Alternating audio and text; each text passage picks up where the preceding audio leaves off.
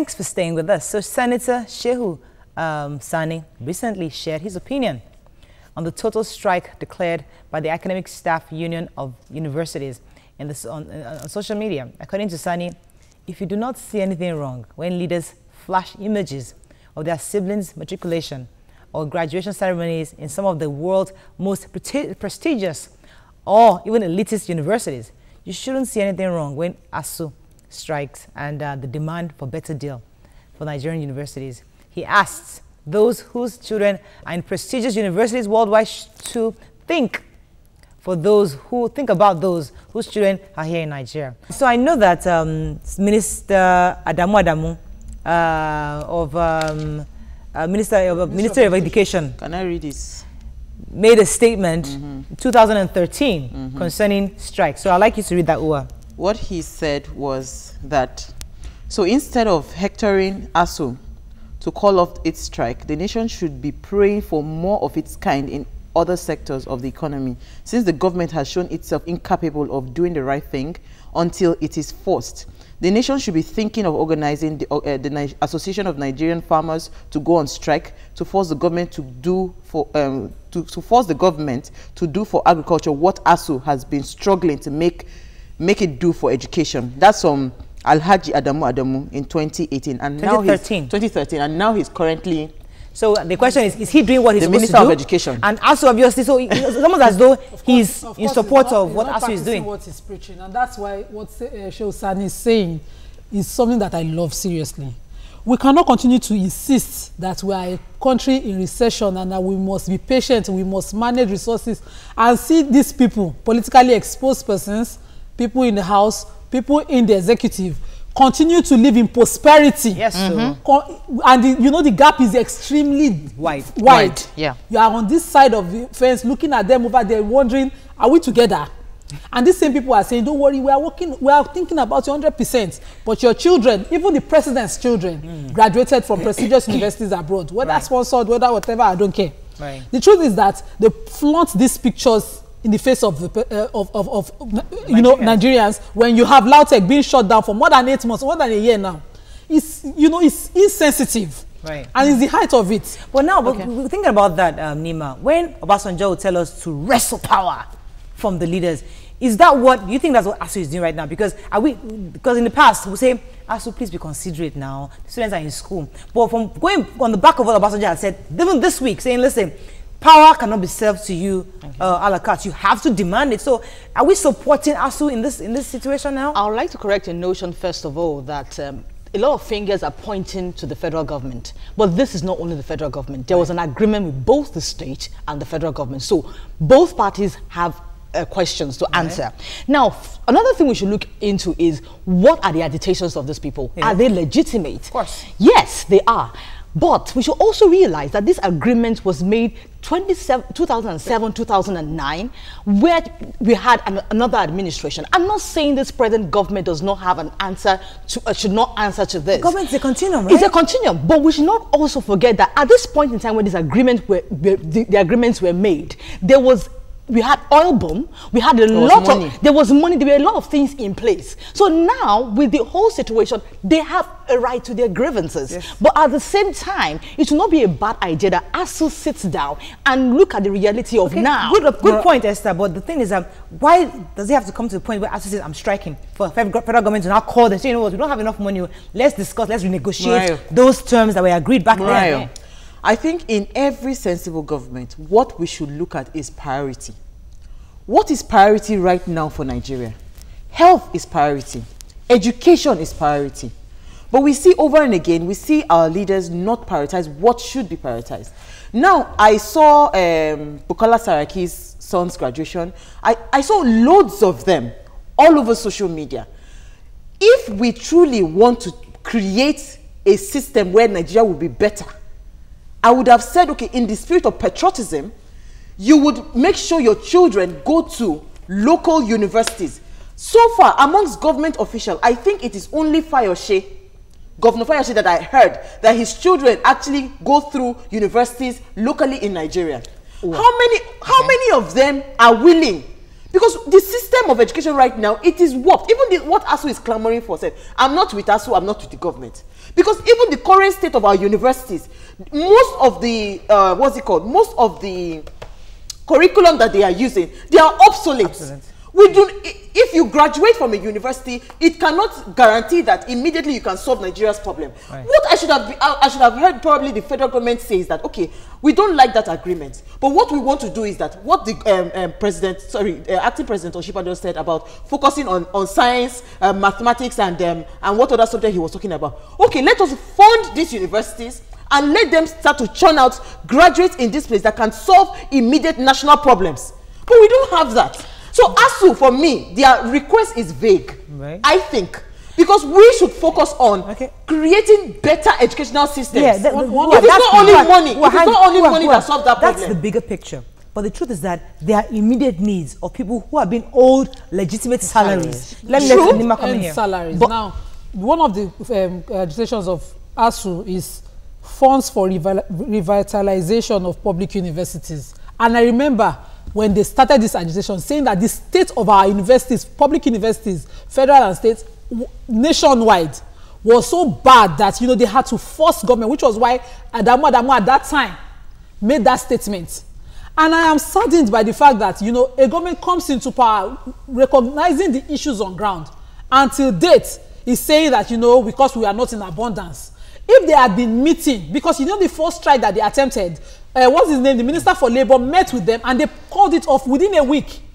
If there had been continuous meetings with them, negotiations with them, and, you know, with the sub-government doing its part, I'm sure us would not just wake up one morning and decide to shut our students out of school. Nobody should ask the minister why they should go on strike. The minister was saying in the defense of the federal government that the ASU did not follow due process before actually engaging on the strike. That is supposed to write and give them a notice ahead of time before going on. For how many years?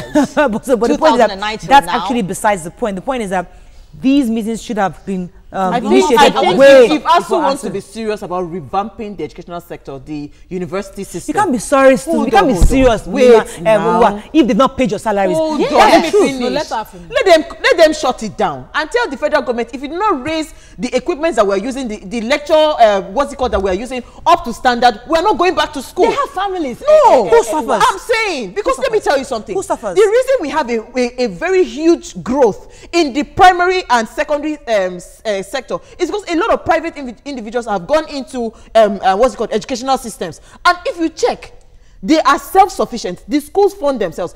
It's either the federal government hands off universities and allow them raise the funds themselves so that they can manage the schools properly, or if they want to fund it, they should put it up to standard before the lecturers even go to the schools to go and resume. I will not agree that you totally privatize universities. You think so? Yes, because looking at right now, how many my interns were telling me that they are paying up to $1 million a year.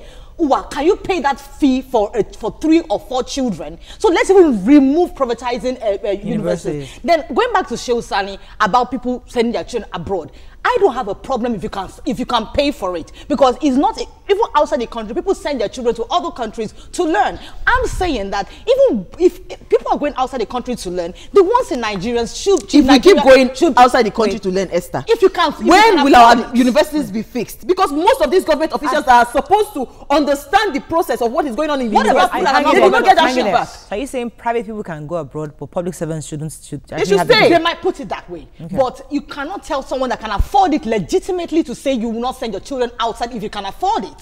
Right. I guess the reason Nigerians go abroad to study is because of the state of the education system in Nigeria. That's basic. That's it. It is not because of we are doing tourism or want to expose our children. Basically because we do not, have trust in the system.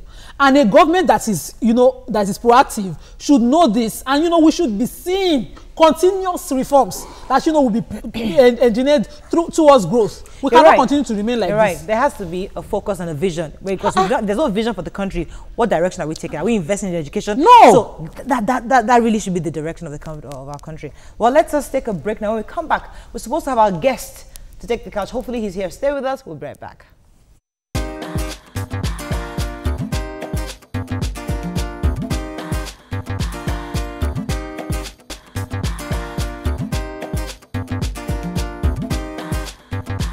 Stay tuned. Your view will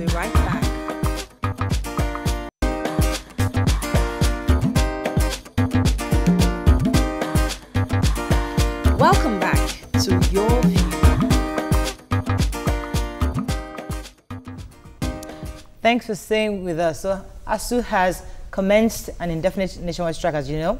According to ASUU President Biodun Ogunyemi, the action became necessary owing to an alleged breach of the MOU for 2009 FG ASUU agreement on the financing of the state universities.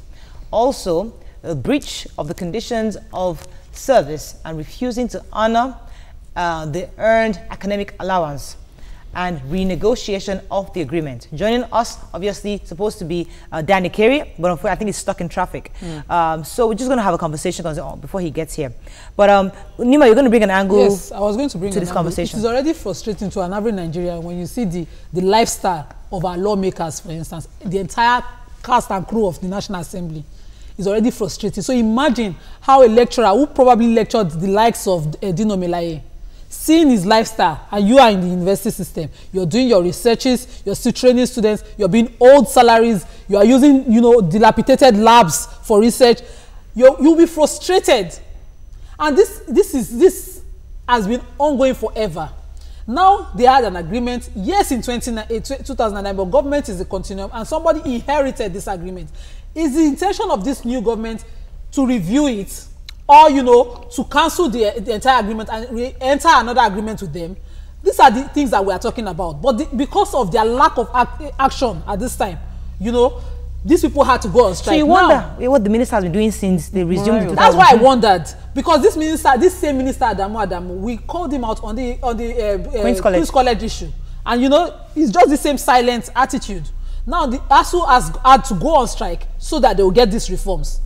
If the National Assembly every year are the ones approving and reviewing our budget, and they leave a budget of 350-something billion for a university when they should know of an agreement, because most of them are recycled members. I can count on the fingers of my hand the new members in the National Assembly.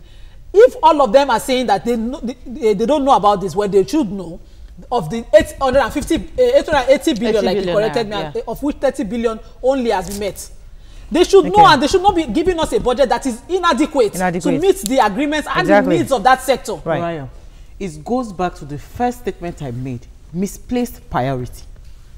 Because it's so clear, even from the budget that she's mentioning, that they are budgeting 300 and something billion. Our budget was 50 billion for education. Wait now, I'm saying, from that angle already, it clearly tells you that these people are not ready to change the status quo of our educational system. Where we have a big problem, Nigeria problem is bigger than ASUU, honestly, right now, because we do not understand that the solutions that we seek, we can actually generate them from within. So the question now, Uwa, is, yes, the problem is bigger than ASUU, but in this situation where ASUU has gone on strike, who suffers? It's the kids. And so, is that decision? Would you rather have half-baked graduates or graduates that come out of the university? Are we suggesting that let's shut down universities for 10 years? That is my suggestion. It's not about 10 years. Or how long? I'm saying that the educational sector right now, as it stands, cannot do any good for us right now. No, I don't agree with that. If we are fighting, let's know that we have a clear vision. That if we are fighting, let us fight it well. That at the end of the fight, we are turning out graduates that can solve problems and earn a living for themselves. I don't agree with that, because even with all this going on strike, everything, universities are producing good people, and I'm a product. My university. How old are you again? Wait, the crux of universities now is different from your time. It's not so long ago. It's just 5 years ago. So there's not so much difference. I still believe that universities are doing good jobs, and they are producing good students that want to learn. Because as much as we have deficits in the education sector, people take their time to actually research online. Yes, you even come out after all those things, you don't even have a job. So let's even look at that also. And right now they are on strike. What do you expect these students to be doing? Let's even go back to Osun and Oyo on this issue of Lautech University. How long have these students been out of school? Even with the strike, what's happening to the two states? So the point where is making that, okay, you are in session, you're not in session. What comes out is usually half-baked. No. So we're saying, you're saying no. No. So we're saying, okay, even though it's not half-baked. No. Listen. Esther, you are one out of many. Because you took a personal decision. Go to the universities today, interact with students. There are so many videos online of people that are, I mean, it might be comedy, but I don't take it to be comedy. Remember that thing of second wife? What was that?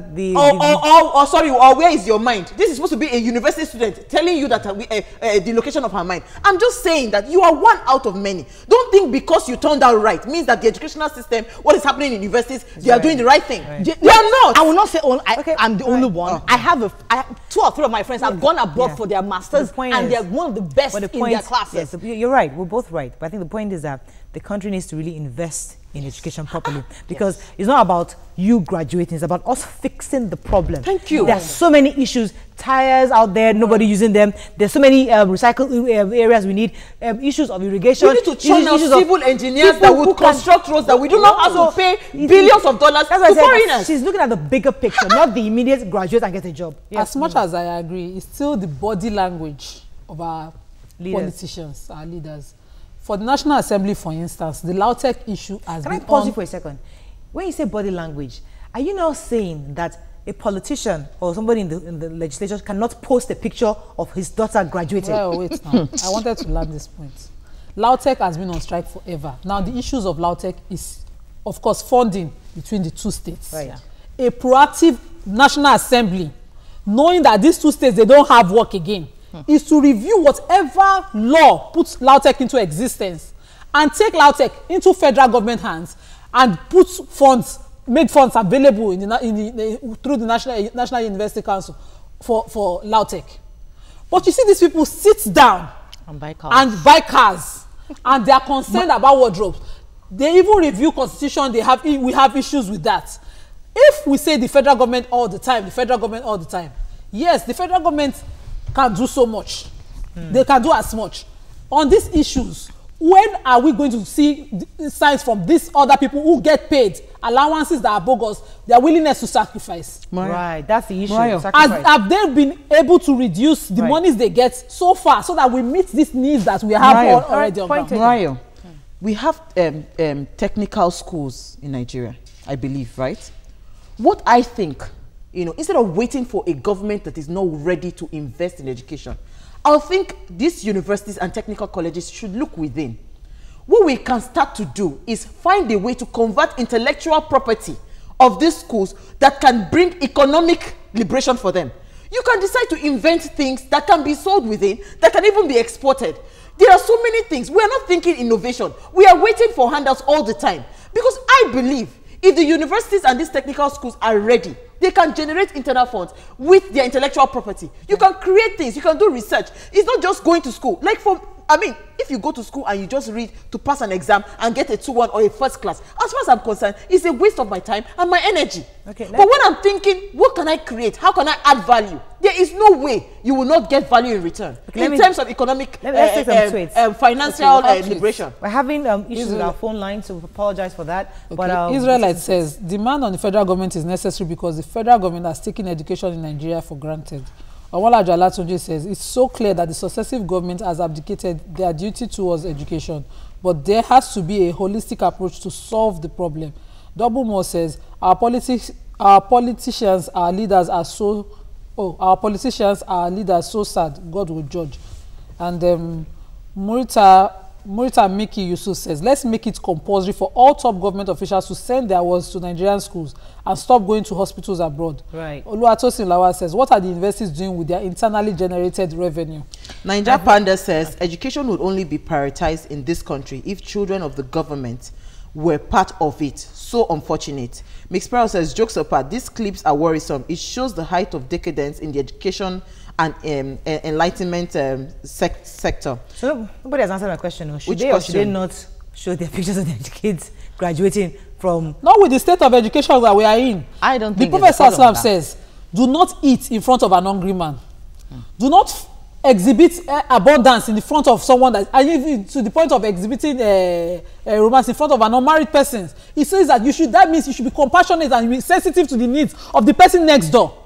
You cannot continue to tell Nigerians be sacrifice. We're in tighten your belt. Things like we are on top of the game. We are working for you. We are for Change. You. And then we see this abundance. You can't at this time. In fact, it should be criminal to have you flaunt the pictures of your children abroad with the state of education. If you even saw that there was yesterday we discussed the Edo House of the Speaker. That they said that he would take 2 weeks off just to go and celebrate his graduation. Because he's getting sitting allowance. The fact that if you're leaving the fact that you're a government official, you have a child, you have a family, you want to be excited about something. I don't think so far the wealth is not ill-gotten. Allow them to flaunt their children. We're all talking about universities, but all of us here send our kids to private schools. So if we are that patriotic, why don't we send our children to private When I went to that plenary session yesterday and I saw that all those children, not even one, came from a public school, all of them, I really had, hope for it. But sadly, Murayo, if you go to these public schools, it takes the grace of God for your child to go in and come out, the same. The facility, we're not considering, see, that's why I'm saying that it is okay for us to talk. But the truth is that for us to make a headway right now, we cannot depend solely on the government. Right. There has to be some private involvement. Right. Because we have seen that some private schools have proven over the years, 20, 30 years, how they can manage, their schools and it's still coming out, bringing out top graduates. Let's take a break. I hope our Dan Ikere can be here. I would like to really speak to him because I know he works in, he's a lecturer in University of Lagos and it would be nice for him to be on here. Stay with us, we'll be right back.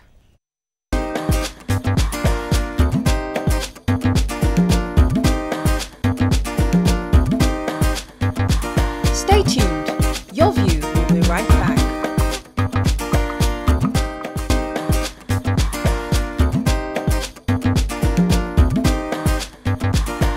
Welcome back to Your View.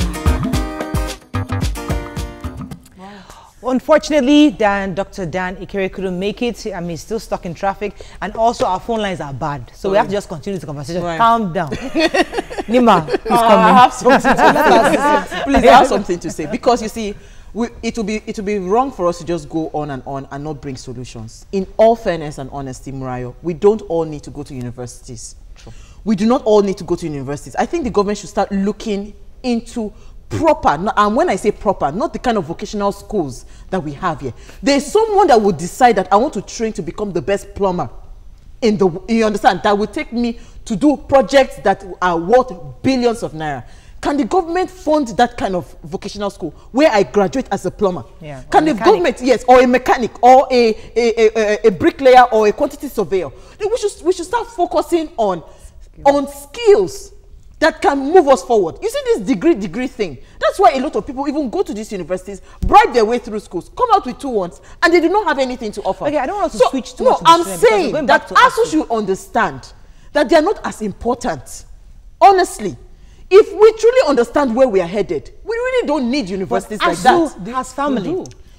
Those people there that are fighting have families too who need to go to these schools. So you must understand that they have legitimate rights. I know and they do. Yes, so I'm saying that these solutions, what we should be focusing on is how we can transform our nation. It's not ASUU to do that. It's the Minister of Education. It's the federal government that should do that to set the agenda. Right. Then, so universities are not as important. Yes, Nigerians have an attitude of attaching importance to barrister, doctor, Esquire. So Esquire, you have to go to school, to university to get them. Now it really doesn't matter how you get them. That's why you will have an intern who would have that result we're laughing about during the break. Terrible.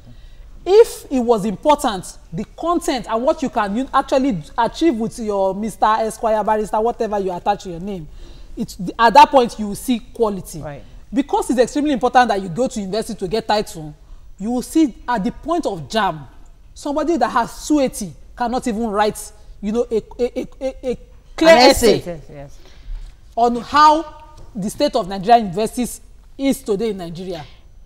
That's the problem. Now our education system is so warped that the people that are supposed to be checking all these what they call miracle centers and all that for exams are relaxed. They see it as creating business opportunity when somebody says, okay, don't worry, I know you want to go to school, I'll meet your need to get into school. where your scores start to be inflated because somebody else is writing your exam and you are getting the admission. That's why you see this kind of things. But when you are the one that wrote your admission yourself, you will go to school, you will get a first class that you can defend. Right. We totally switched the conversation now. In a overhaul, yeah. I just think with what Uwa has said and what Nima has said, the whole educational sector needs an overhaul. No, but I think what I want us to leave It's this a conversation, systemic because unfortunately issue. our guests couldn't make it, and ASU obviously is hot, and that's why we're talking about ASU. But I think what one of the things we've hit here is the fact that the reason why ASU is striking is that the federal government has not put education first. They've not made it priority. And they're not sensitive. And they are not sensitive to the fact that we need to actually engage these lecturers properly and give them remuneration properly. And also, they're also falling back on their agreement. So we understand there's no money, but from the moment the minister took office, you should have called ASU. Say, okay, what do we do to negotiate? That's you taking education serious, understanding that children's lives are at stake. If these guys go on strike, X amount of children would be out of school. But because it seems as though they're not taking that serious, it's not priority for them. Yeah, okay, ASU goes on strike, that's their business. After 5 months, they will go back. And ASU is not the only sector. We have ASUP. Okay. We have ASUP.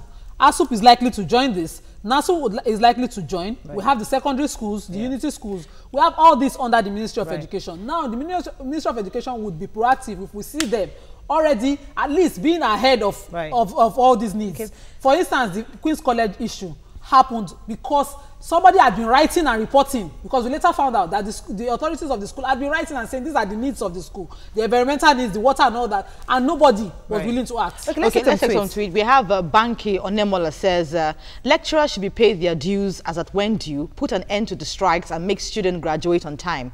Banki Onemola, you also said that a lasting solution should be done as regarding this ASU strike year in, year out. Kenwo Kasandu King says, it's quite unfortunate that we've found ourselves in a society that polishes pebbles and darkens diamond. Our leaders are not just being fair. Samuel Partner says, why can't these universities declare a yearly financial audit before asking for more funds? They too collect school fees. That's what Samson is saying. Joshua Rotimi says, a law should be passed to ensure all government official children in Nigeria, all government officials' children school in Nigeria. This will make them pay attention and improve it. So what that tweet is telling me is that even ASU themselves, universities sometimes, they've not done a proper audit of the funds given to them. They give them 90 billion. So we need, because if you want us to fulfill our own side of the deal, let's see that you've actually diligently used up what we gave you. Ms. Pell says technical schools still exist and are active, however, paper qualification. Yes. And school ratings relegated them. Sad. Right. Then we have to round up now. Unfortunately, Dr. Danny Kire couldn't make it. He was stuck in traffic. Hopefully we can bring him back soon, because he would have loved to hear his views on this ASU. I know he's really passionate about this issue. All right, let's take a break now. We'll see you again tomorrow. Have a fine day. Bye-bye.